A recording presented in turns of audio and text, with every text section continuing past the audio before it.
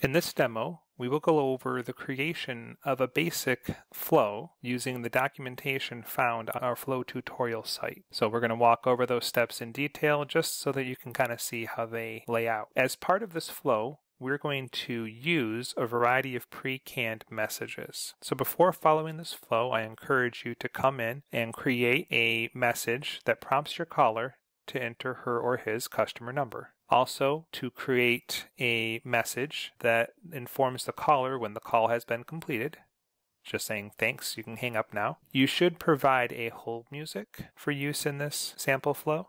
In this case, I have provided a normal Serenova hold music. You do want to create a prompt that lets callers know if they make a wrong choice that they can try to enter again. We do want a prompt for a main menu where callers can press 1 for support or 2 for sales. We want a prompt for the satisfaction survey that we'll create at the end of this call. We're going to rate that survey on a scale of 1 to 5. So the message here just says, please rate your experience with us on a scale of 1 to 5, with 5 being the highest. You want to create a thank you note, just saying thanks for calling us today, and a welcome note to start the call off, saying hello and thank you for calling. Once you have these media files created, the very next step to do would be to go into the flows section. I'm going to create a new flow, so I'm just going to call this tutorial flow. What we'll do is we're going to make this a customer flow. In other words, a flow where we're going to take a caller through a series of audio operations. When we create this new flow, we are going to receive a blank sheet with which to work. And that blank sheet will be how we can begin to create the flow itself. So once the flow opens up, this is our blank canvas that we can use to create a brand new flow. All operations are going to be drag and drop. All the controls that we are dragging are going to be on the left-hand side of the screen, and we're going to be dropping those onto the right-hand side of the screen. Every flow has to have a starting point, and it has to have an ending point. So let's start by bringing in a flow starting point. So when a new call arrives in the flow, this is where we are going to jump in at. The very first operation we're going to want to do is a play media operation. So I'm going to drag that play media operation right here. If you're having a hard time locating any operation whatsoever, feel free just to type in the name of the operation and note that will filter down just to the particular kind of flows that you're looking for. So on this play media operation, we are going to go ahead and click on it, and this is going to be our welcome greeting. So I think you'll notice that we have a bunch of different files here. I'm just using my mouse bar to scroll down here. And so here is my tutorial welcome greeting. You want to leave loop disabled, and you want to select participant to be equal to customer. To connect these two elements, you click on the circle, and notice there's a little arrow that comes up. You click and drag from there to there, and that creates a connection between those two elements. Now, after we play our media, we want to ask the caller to press 1 for sales or press 2 for support. And for us to do that, we're going to focus on what is called a collect digits step. So I'll bring the collect digit step right here. Now again, the participant is going to be customer. In this media step, we're going to go ahead and focus on that main menu where we said press 1 for sales, press 2 for support. I'm going to wait only for a single digit press. I'll give them up to 10 seconds to enter that digit. I'm going to end the data entry if they hit pound, and whatever value they enter, if they enter 1 or they enter 2, I'm going to bind it to a variable called menu. And again, to connect these two, click on play media, go to the arrow, click and drag, connect it to digits, and you're done. Now I have to make a decision based upon whether they press 1 or they press 2. So going up to the top, I'm going to grab this decision branch. This lets me do an if-then logic. So I'm going to drop the decision branch in. I'm going to put the collect digits in to the decision branch by going there, dragging, and making that happen. Now we do need to tell the system what to do if different options are pushed. One of the things we want to do is if they press 1, to put them into the sales queue. So with that in mind, I'm going to queue with media, which means put a call into a queue and play a hold music or a media file while it's waiting for an agent. In this case, I'm going to go ahead and drop them into the sales queue, like so. You'll notice that it's asking me for the media file. This is where I will specify the hold music. And note that I'm going to leave callback enabled as a disabled step. If I enable it, I have a lot more to configure. If I disable it, those options disappear. When an agent is found, this queue with media step will exit and continue processing, and we will know the name of the agent. We call that a resource in our system. So whatever agent gets the interaction, we're going to bind to the variable agent here. Now I do need to tell the condition step when it should go in this direction. So I'm going to drag my line here, and I'm going to make a conditional choice. Now the syntax for this decision is a little unusual. You want to say equals, so parentheses, then the equals, and again parentheses is shift 9, right? Equals, space. Remember that when the caller enters their choice 1 or 2, I'm going to bind it to a variable called menu. I made that choice over in the play media step, in the collect digit step. So I said whatever they choose here and collect digits, I'm going to bind a menu. So when I come to this step here, equals menu, and so I'm going to do the string value 1. So if the caller enters a value 1, I want them to go this route. Also note that it's a great idea to leave some helpful notes, like, by the way, 1 for sales. So I can say 1 for sales. Whenever you put little notes like this on your arrows, it becomes a very easy way to see what is happening inside your flow. Now at the same time, I want to go in the support queue. In the support queue, we are choosing to ask callers to enter their customer number if they know it. This is just a choice we're making. Obviously, your call flow might not have to make that choice. So I'm going to go ahead and click on here, and I'm going to go that arrow and connect it here. The conditional step, again, 2 for support. So parentheses, which is shift 9, equals menu, that's the caller's choice. Whatever they enter, I put in menu, quote, to quote, and then shift 0 for the close parentheses. And when I say quote, I do mean the double quotes next to the enter key. So, and again, I'm just going to kind of clarify here 2 for support, just to remind me what this path is. After we route them to this step, I'm going to put in that greeting I created earlier that said, please enter your customer number. In this case, I'm still going to give them 10 seconds to enter, but in this case, I'm not sure how many digits might be in your particular customer number. Maybe there's 3 digits in your customer number, maybe there's 5. I'm just going to type in 3, but obviously that would be something you'd do for your choice.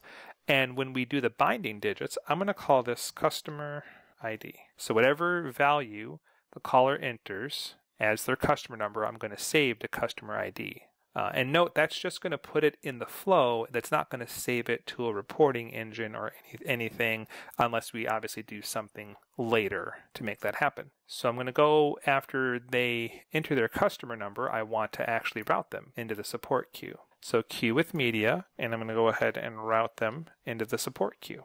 Obviously, I want to play that same hold music. Callback, we're going to leave it disabled, but if you choose to enable it, it can open up a lot more options here to work with. So by clicking callback, we're going to have more options or fewer options. And again, in this resource section, we are going to type in agent. And all that means is whatever agent I select out of the queue returns to this flow with this variable coming back to me. And then obviously I'm going to put that link right there to the queue with media step. So what we're going to do after this is we need to then leave a path if somebody fails to make a proper choice, right? Somebody might make a choice that is not 1 or is not 2, and we haven't allowed our menu to do that. So I'm going to put a play media step in here, and I did put in that prompt down here where I said invalid entry. In other words, please retry. To use that, I go to the arrow here and I kind of drag it down. Rather than making it a conditional type, I'm going to make it a default type.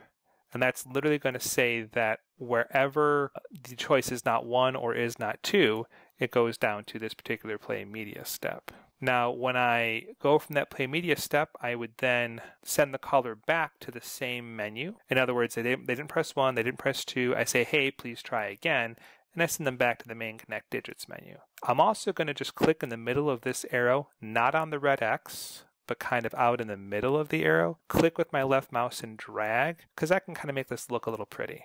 And if at any point you come into a situation where you don't like how an arrow looks, you can hover over and see how there's like a little black X that will show up when I hover underneath this dot. So I can do that and it'll revert back to this handling. If you make a mistake on any arrow, if you create an arrow that you can't get rid of, you can go ahead and hover over until you see the red X, and that makes that arrow disappear. And again, no matter where you are, you always connect the starting step to the step that follows it. So play media, I'm going to go to this arrow, click and drag, go to collect digits, because I'm going to go from here to here to here.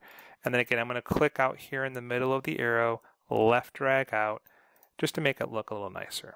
So now we've got a basic flow scoped out here. What I'm going to do at this point is I'm going to, once I've returned the agent, so I know which agent is going to be answering this interaction on each of these two instances, I am prepared now to add that caller into a conference with the agent. So I click on the queue with media and I drag the arrow over to conference customer in.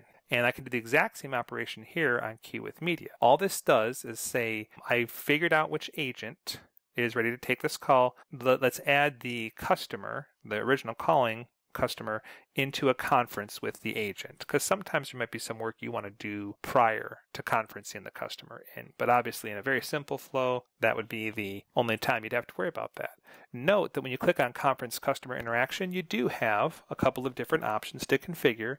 The only one that we're going to use here is the record button, meaning that we are going to record this interaction. So yes or no. And in this case, the answer is yes. Now what we're going to want to do is thank the caller at the end of the interaction. So I'll go down to the play media step. And you might recall that I did a thank you, just a thanks for calling kind of a message here at the bottom. So I'm going to go ahead and select that tutorial thank you here.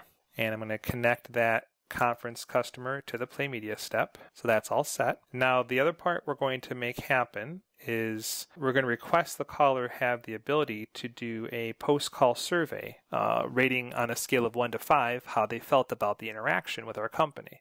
So let's put that customer satisfaction score here. We are going to use that same invalid input entry. So in other words, if they don't enter a choice between 1 and 5, we're going to say, hey, sorry, that was not a valid choice. Please try again. And I can use the same logic.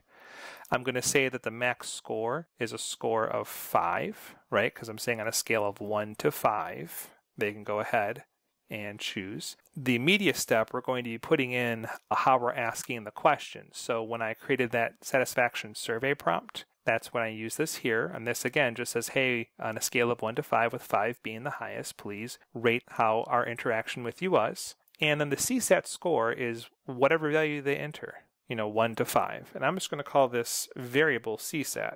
Now again, the customer number that is entered here, the CSAT that is entered here, those don't immediately flow to the reporting engine. We could save those later if we need to, but it just kind of gives you an opportunity to collect the question and get that all set around properly. So after the customer satisfaction score, we're going to thank the caller. So we're going to have another play media step here. And the media step is just going to be that same thanks for calling our system here. Go ahead and select this one here. Last but not least, we will go through and let them know that the call is done and they can hang up at any time. So the same play media step down here, and we'll say thanks for calling, goodbye. All right, goodbye. Now every flow has to have a start and every flow has to have an end. It is a good idea before ending a customer flow just to put a disconnect step in, just to make sure that for some reason there's not a call still out there hanging.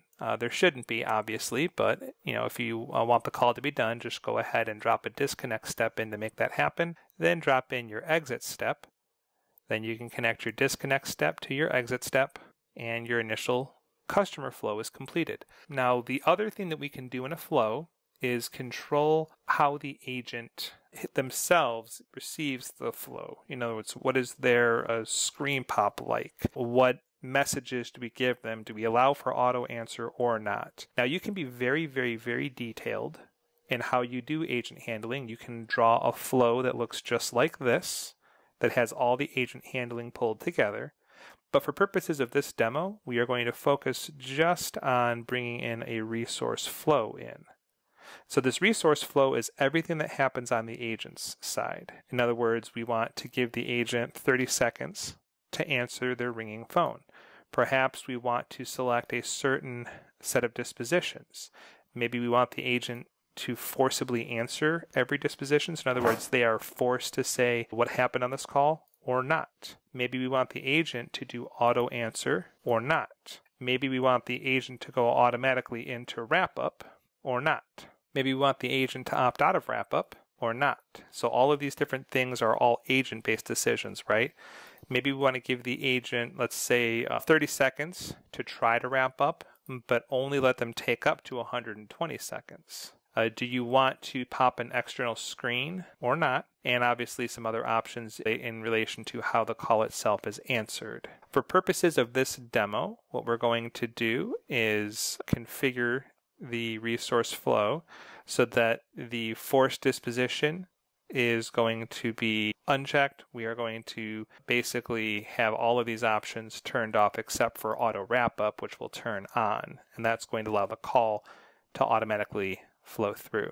Now there is one last important step that you got to remember. Anytime you go through a flow for the first time, there is a flow defaults that has to be populated. So if I just come here and hit publish, I'm going to get a note or a warning that we don't have some default values set. So I'm going to go ahead and close out of that message. In this little gear icon next to the publish button, I can come in and set flow defaults. And again, this is just to make sure that we have the basic behavior of the flow covered for anything we might be missing. So my hold music is here. Some of these values may or may not be relevant. You know, how long do I let an agent attempt to transfer a call before I say that the caller they're transferring to is not answered? If I don't specify a target or a max wrap-up time, then I can use the flow defaults to cover for that. So essentially, anytime you got one of those little red notices, you just want to populate that so that it's no longer red. And you'll see that everything else you can take pretty much by default. So then when I exit out and I hit the publish button, that goes through. Do I want to make the version active? Because remember, we'll retain every flow version you ever publish. So that way we can help you track what's happened on this flow over time. I'm going to call this initial publish and publish the active version of the tutorial flow.